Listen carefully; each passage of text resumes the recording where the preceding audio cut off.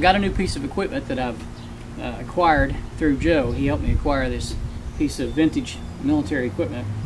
Companies like Yeti started making coolers for the military, and this was the precursor to that, from what I've read. This is the 1982 military version. It's considered vintage. I hate to think 82 is considered vintage, but that's what I've read about it online. So Joe helped me get this, and I'm real happy with it. Cleaned up the inside, but I decided to leave the outside in its original condition with the original Army green paint job. It's got a gasket on it that's removable to clean.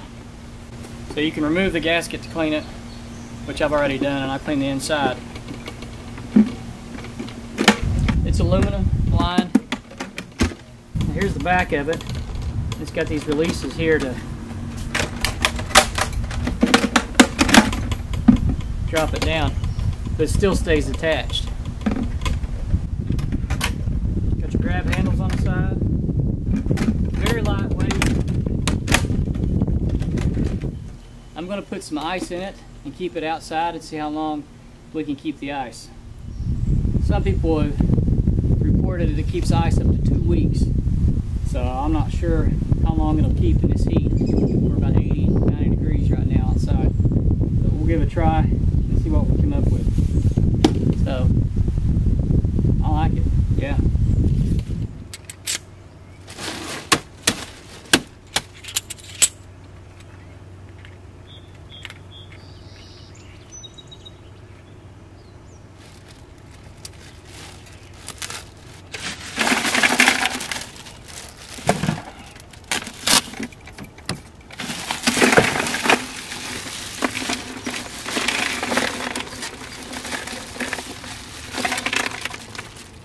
And we'll throw a couple waters in there, cover them up, and see how good that keeps them.